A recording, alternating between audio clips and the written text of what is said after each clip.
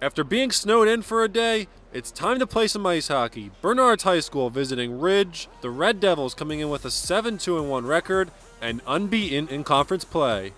But the story of this game was Bernard's goalie Liam Kelly.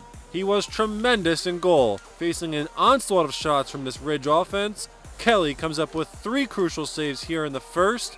We remain scoreless at the end of 1, and Kelly's stellar play and goal continued into the second. Sam Younger tries connecting on the one-timer with Luke Rich, but Liam Kelly was stopping everything shot his way. The save here keeps it a 0-0 game at the end of 2. But just 1 minute into the third, this Ridge offense finally breaks through.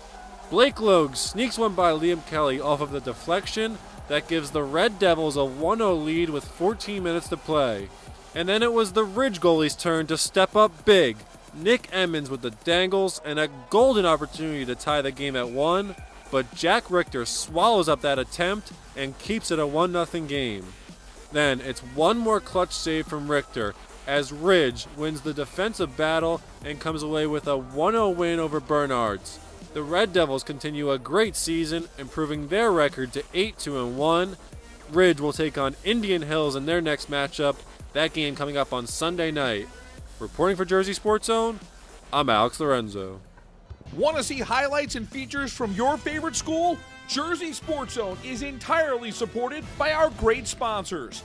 Email marketing@jerseysportszone.com to get your business in front of our loyal audience and highlights from your hometown.